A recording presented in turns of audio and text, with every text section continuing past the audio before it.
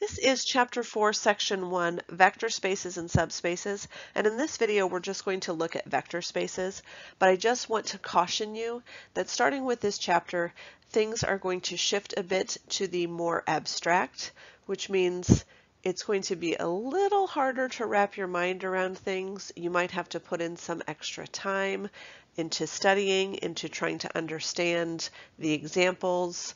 I'll do my best to give you all of the material in the videos, but you may find yourself referring to the textbook more often or finding other videos to supplement. And if you do, certainly let me know. I can embellish these videos a bit more, but I try to keep these short enough to give you the main idea without, making a 45-minute video. So consider yourself warned. It's going to be a bit more difficult moving forward, but I know you can do it.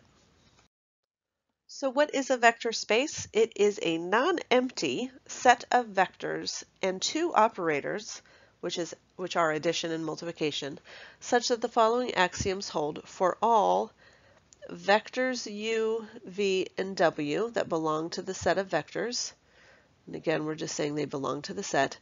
And for c, d, which are scalars that belong to the set of real numbers.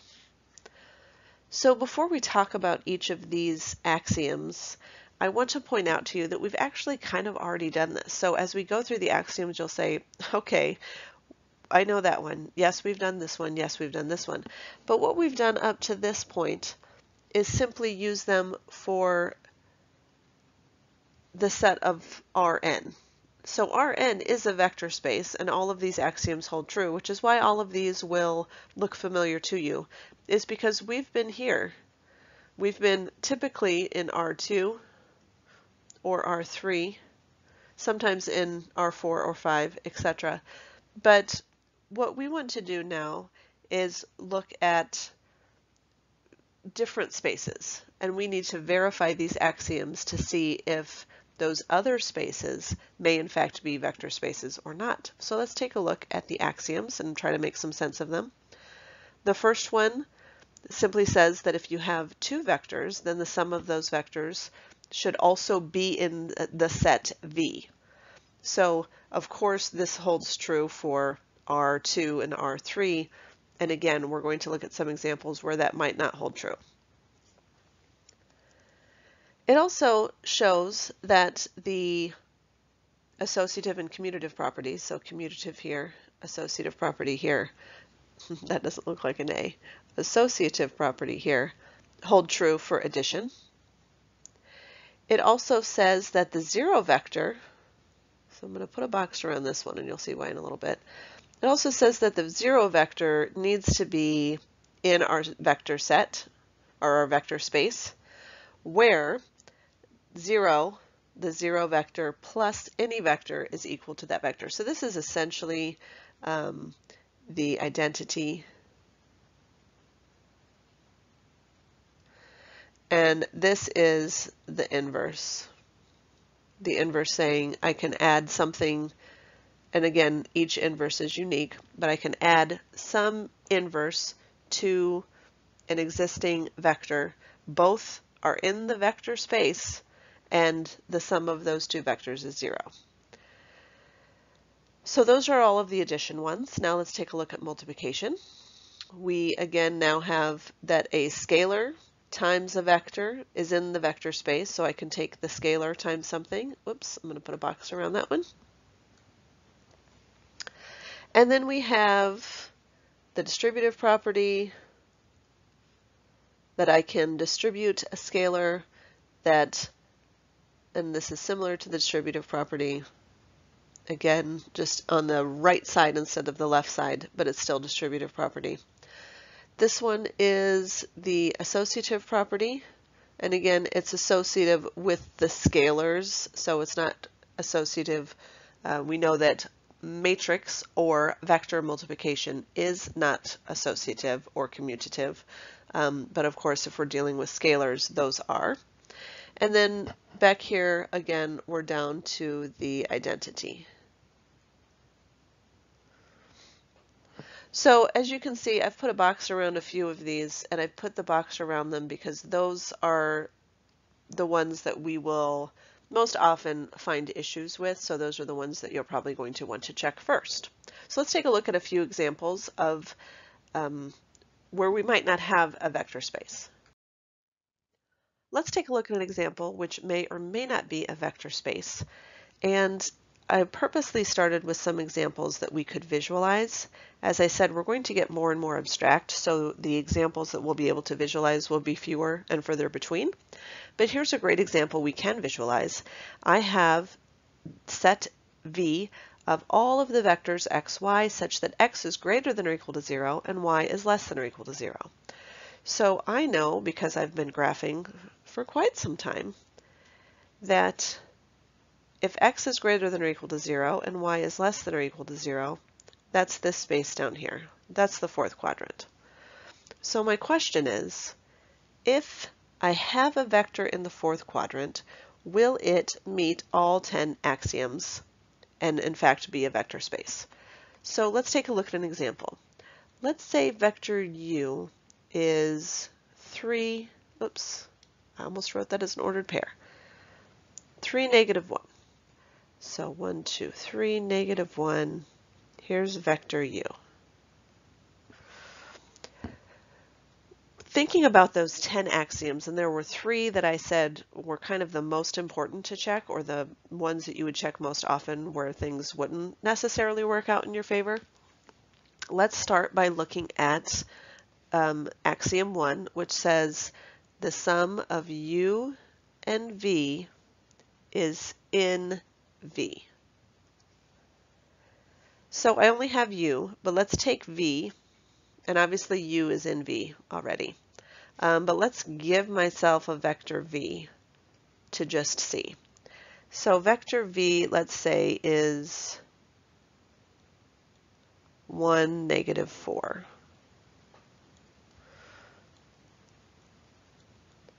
And again, this is also in V. And I can see that because x is greater than or equal to 0 and y is less than or equal to 0. So I wouldn't have to have the picture to show that they are in V. But my question is the sum of those also in V? So let's just see. Well, we know the parallelogram rule says, so visually I can just look at this and say, yes, that was a really bad parallelogram, but you get the idea. But I can also add u plus v, which would give me 3 plus 1, or 4, and negative 1 plus negative 4, which is negative 5.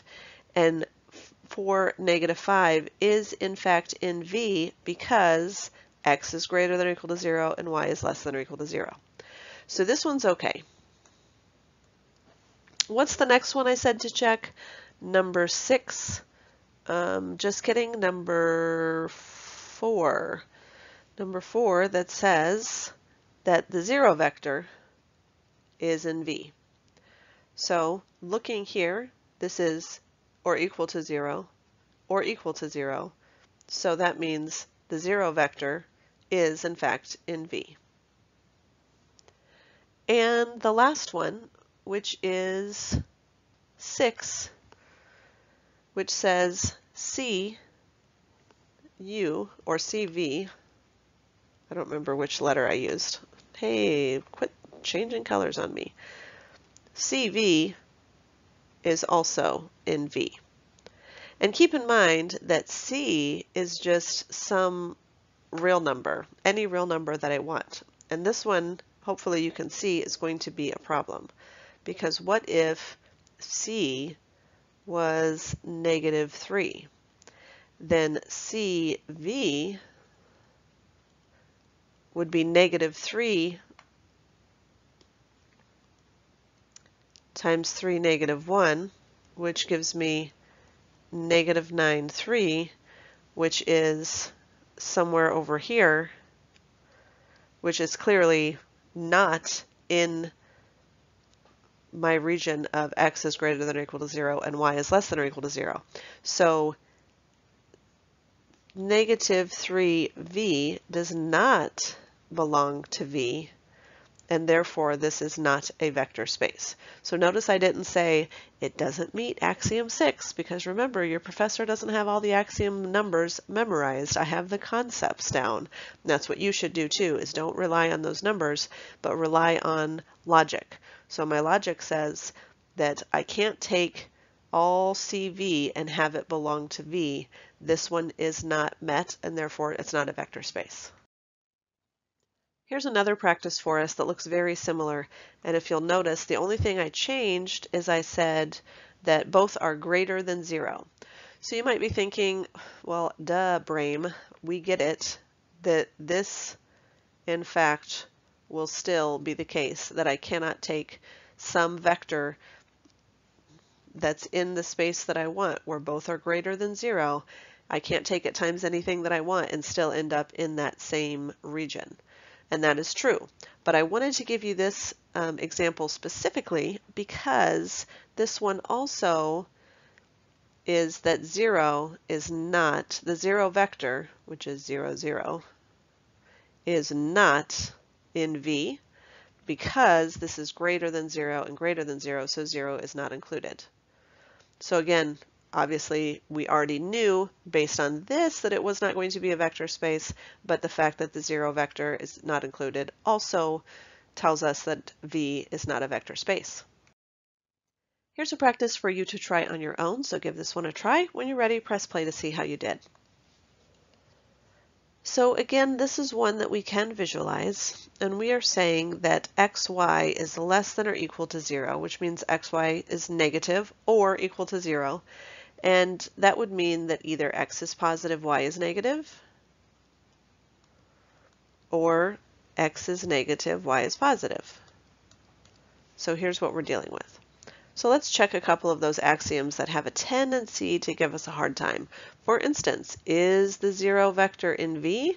Well, because it's or equal to 0, yes, in fact, that is true. I could have V as 0, 0, which is the 0 vector. What about CV? Is that in V as well? So quite often, this is one that gives us a hard time. For instance, let's say this is 2, negative 3. We'll say V is 2, negative 3. This certainly is in V because 2 times negative 3 is negative 6, and that is less than or equal to 0. And what if I took that times a positive value?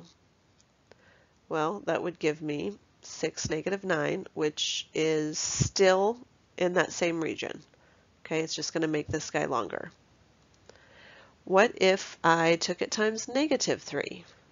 Well, that would give me negative 6, positive 9. Would that still work? Well, if I multiply those two, that is still less than or equal to 0. And in fact, it would just be over here. And so, yes, we are just fine. This still holds true. So check, check. I've got 2 checks. Now let's go back to that very, very first one that says U plus V must be in V. Well, let's say, I'm going to get rid of these green guys here. Let's say that's my first one, and we're going to make, I'm going to get rid of this. I'm running out of room here. So let's say that U is negative 1, 5. So negative 1, 5 up here. And again, what is then U plus V?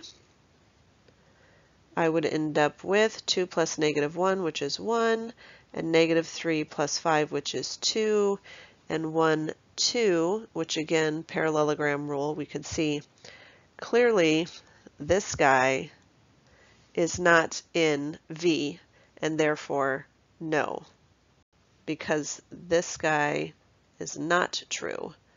Therefore, this is not a vector space.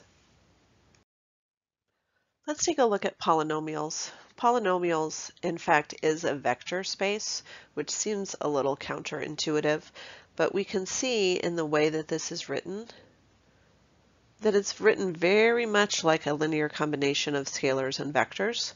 Same idea. And remember that the degree of a polynomial is the greatest power with a non-zero coefficient. So in this example, n would be the degree of my polynomial, assuming that an is not 0. And the degree of a constant is 0.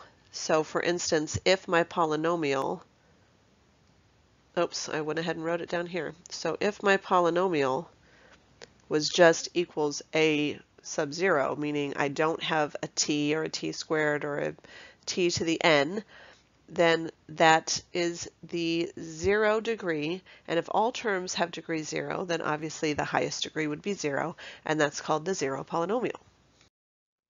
So let's verify the axioms to ensure that this is in fact a vector space. So I've listed the axioms here so that you don't have to have them memorized.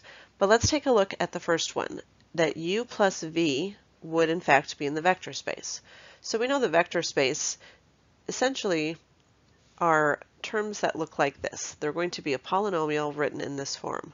So if I added, say, p and q together, so I've written these in terms of vectors, but if I added p and q together, would it in fact be in that space? So if I take p of t plus q of t, what would I get? I would get a0 plus b0. And then I would get a1 plus b1t, because I'm adding like terms, plus etc., etc. And that pattern would continue, and would that in fact be a polynomial? Yes, I would just be combining those like terms, so this one does in fact hold. Now, what I know about real numbers is that addition of real numbers is commutative and also associative. So I'm not going to check those because I know that if these guys were in the opposite order, that would still be okay. And if I were grouping things differently, I'm still combining like terms, and that's okay. So those have been checked and verified.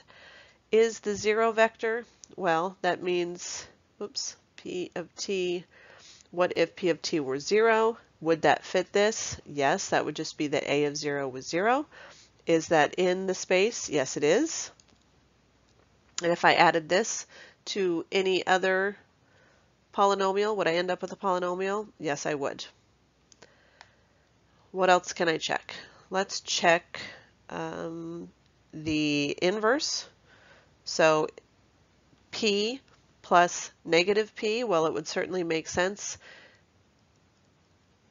if I had a0 and let's say q of t were negative a0, and then this was a1t, then this was negative a1t, and we can see if I added those together, I would in fact get 0. So checked, checked. Let's also check if I multiply by something. Well, same as our example here. And again, I keep erasing, I apologize, so there's only so much room. Let's say I take 3pt. Well, then it's just 3a0 plus 3a1t1, etc. Would that fit a polynomial? You betcha. And again, these all follow. Once I know this one is true, these are just properties of real numbers that can be checked very easily. So hopefully I've given you enough to go on there that polynomials are in fact a vector space.